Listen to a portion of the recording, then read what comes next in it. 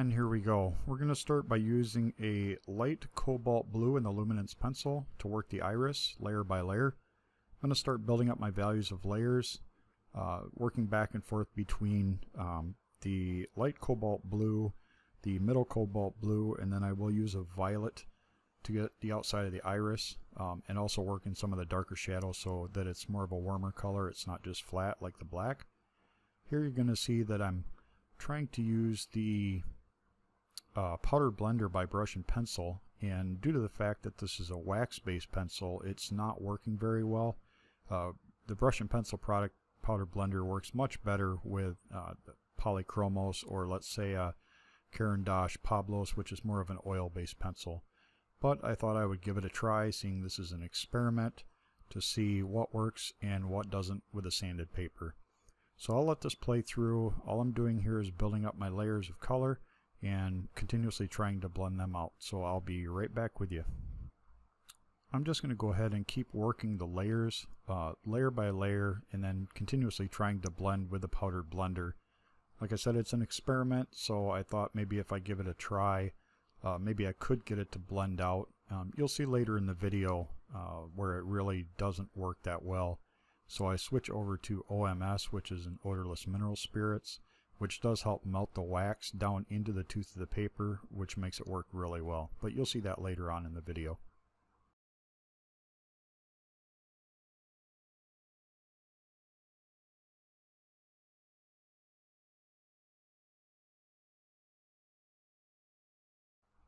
Here I'm just adding the white, putting in what they call a dead layer that actually basically locks that color down underneath and allows me to build up more values over top of it.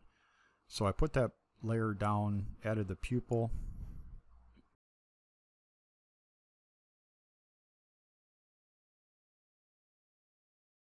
Here I'm going to start using blending with OMS, like I said. I'm going to start melting the wax down into the iris to blend these colors together. You definitely have to work lighter to dark this way, because it will pick up the darker values and bring them down into your color, which you really don't want to do. That does make it kind of difficult to deal with, but as long as you always remember to use light to dark instead of dark to light, you'll be just fine. I'll let this play through and I'll be back with you. Now I'm going to start adding more layers now that that OMS is completely dry. I gave about 10 or 15 minutes or so, and then that was completely dry and I was able to go back over it. You can take the OMS while it's still rather wet on the paper and use a wax-based pencil or even an oil-based pencil over it, and it'll almost act like it's being painted on.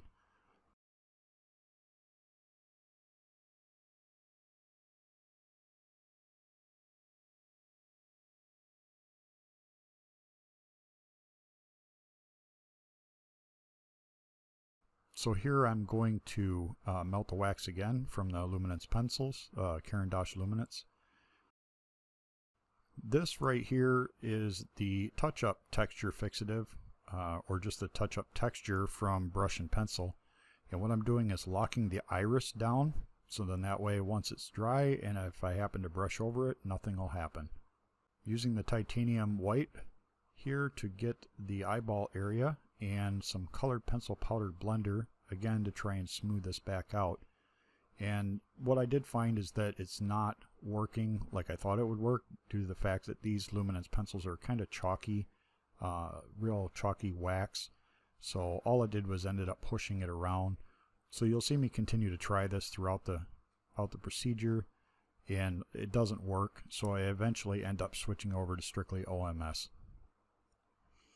Here I'm just building up the eyeball area, because we all know that eyes aren't completely white, the eyeball area.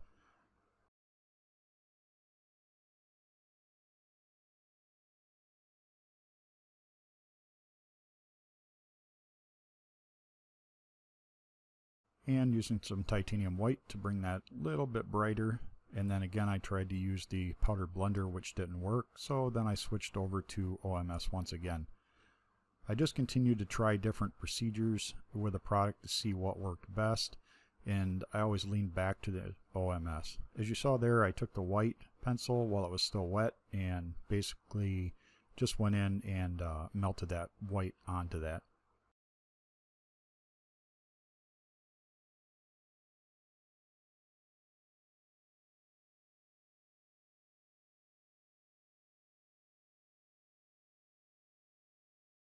Here I'm just going through and starting to build up around the eye, the eyelid, and also where the eyelashes are.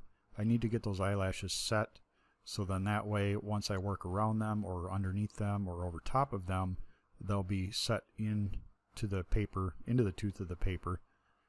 Get some little defining areas, and then I use the OMS to come back in here and melt that wax of that pencil right down into the tooth of the sanded paper.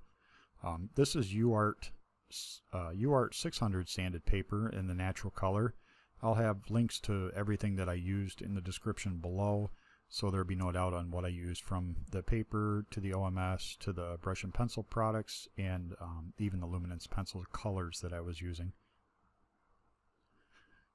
Doing the bottom of the eye, trying to create my depth with the different hues of the browns that I'm using like let's see here, about 6 different stages of brown.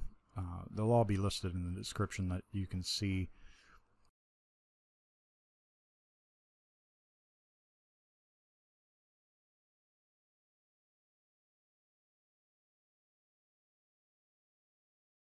And you'll see me here a couple times. I'll try and go in there with the brush and pencil. You see there, all it does is just push the wax around. It doesn't blend like I wanted it to. Tried in vain, no matter what, and being such a waxy base, they just would not blend in the 600 paper. Mind you, I didn't have a whole lot of layers down. I probably should have had, I don't know, 8 to 10 layers down and built up all my values, but this was an experiment, so just lots of fun trying different things along doing this eye. So I'll let this play through a little more and I'll get back to you.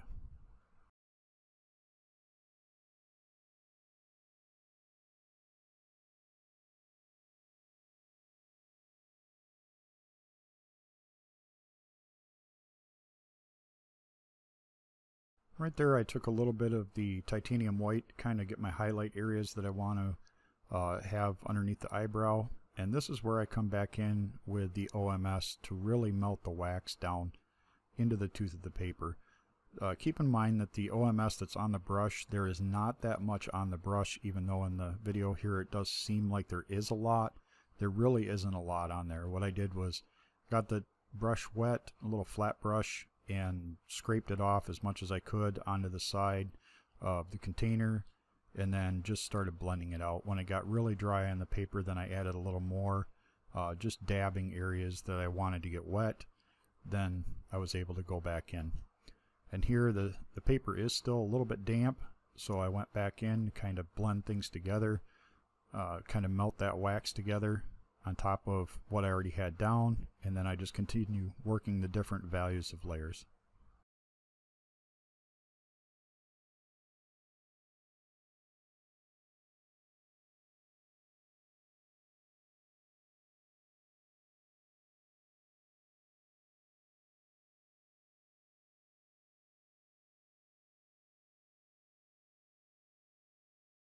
As you see here, what I'm doing is basically glazing with the color pencil, very lightly, just blending underneath with a side-to-side motion, so I'm not pushing too far down into the paper, and then I can come back with the OMS and blend that out.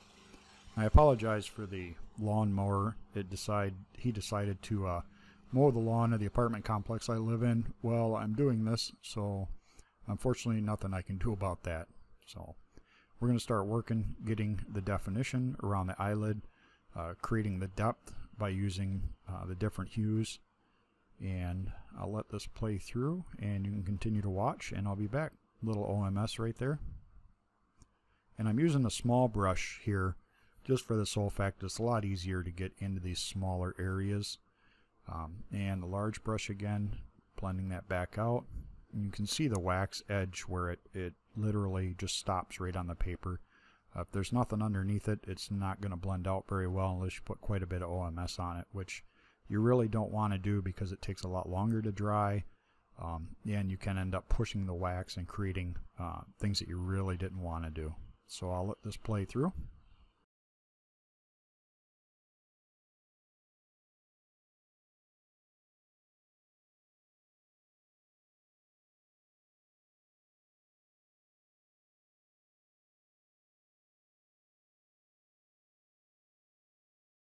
using a white to get that little bit lighter in that area where I wanted to create the definition in the eye. And I'll come back, and this is where I start really working in some of the smaller, finer details, a little bit at a time. Going back, darkening up some of the pupil area around the areas where on the iris that I wanted to get a little bit darker. This is where you start defining everything, a little bit at a time here and there. You'll see me move back and forth around the drawing using different colored pencils. All I'm doing is just spending some time to get the little areas, little nuances that really add up.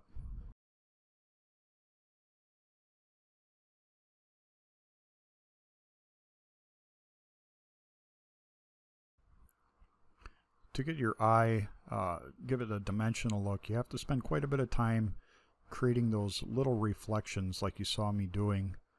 That is what actually really makes the eye stand out, and kind of softening up the edge here. I don't want that edge to be super hard. It creates a almost like a two-dimensional look when it's too hard on the edge, so I just soften things up. I'll come back in here to the eyeball area, and I'll use some OMS to blend that out, to smooth it out so it doesn't look so ragged like you see it there. I'm just getting my colors in there and defining some edges so I don't lose them. Then I'll come back in with the OMS and blend this all out.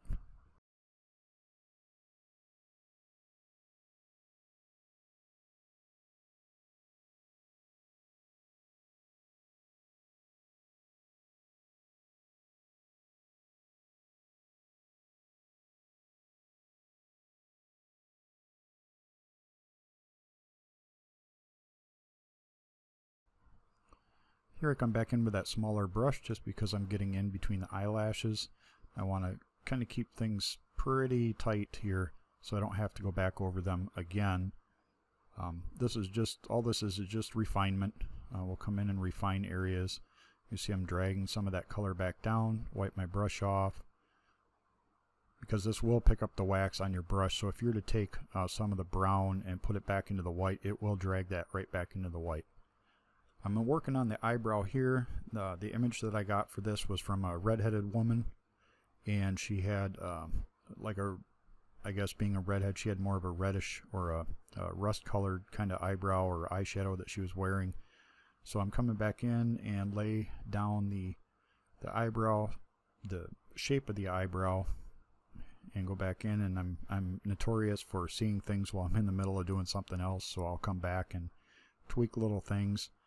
And then I'll go back up with the eyebrow with some OMS and blend that down so that I get a nice base underpainting, let it dry for a few minutes, and then I can come back and work on it. But here I saw the eyelashes were kind of getting lost, so I went back up, started defining them, bringing them back out so that it made everything else stand out. Here's where I take the OMS, create a little bit of a overcast, I guess you would say, or a little bit of part of the eye over top the bone structure, so that makes sense on why the eyebrow is sitting there without anything above it. Now working on the bottom, I'll work that, let that dry, and then go back in and start laying down the individual hairs, in a sense, letting that lighter area shine through the hair on the eyebrow. And then the way the lighting was coming in this picture, used a much lighter shade.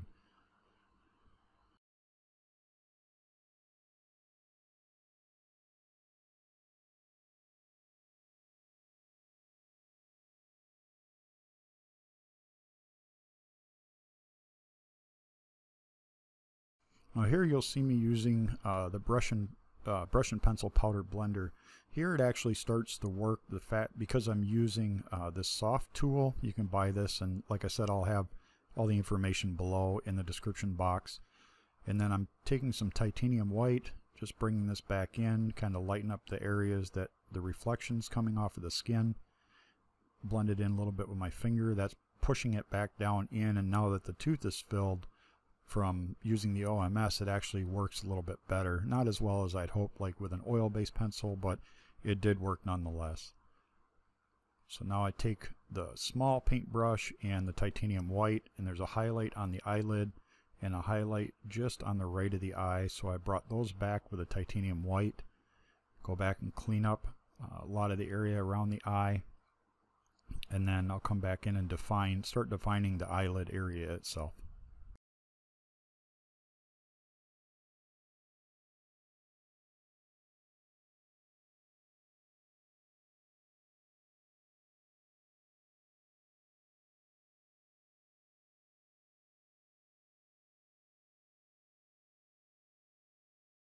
You'll see me start to use that soft tool quite a bit on edge, and the reason I do that is that it's able to blend a smaller area. It's really great because that tool works to blend areas that I couldn't get otherwise. A paintbrush wouldn't really work for that.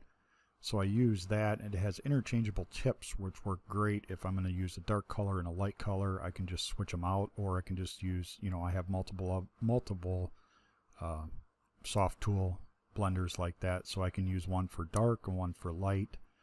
Works great, just fantastic. I'm glad I invested in them. And you'll see I added a little bit of texture up to the top right of the eye, and the reason I did that is it gives the depth, helps create the depth of the eye, and some of the skin tone texture that you would see normally on a close-up picture. All I'm doing here is going back and defining the eyelid. Again, I apologize for my landlord out there mowing the lawn. I didn't know he was going to do this when I recorded this, but hopefully it doesn't become too bothersome. And all I'm doing here is just going back in and creating the final touch. Here I'm adding the highlights using the titanium white mixed with the touch-up texture from the little bottle. All I did was take a pan pastel lid, mix the two together, very little, doesn't take much at all. It dries up really fast, and just added that to the areas, and come back in with a white pencil and touch up little areas that I couldn't get as white as I wanted, which you can with a titanium white. All you have to do is just let it dry, mix up a little bit more, and come back and do it again. I apologize for the video changing has a different lighting to it. I don't know if it was the ambient light in my studio area, if it kept changing because I was shooting this over multiple hours. It took about 3 hours to complete this, so I just thought I would let you know that that's why it seems like it's changing color on you. This is actually more the actual what I see compared to the bright lighting that you saw earlier in the video. And remember, if you like this video, you want to see more videos, please subscribe to my channel. Also hit the little bell if you want to be notified of when new videos are uploaded. I want to say thank you. This is Mike from Michael S. Bell Fine Art, and hopefully you enjoyed this video and you found it helpful. Make sure you give it a big thumbs up, smash the subscribe button, and share with friends that also would like to learn.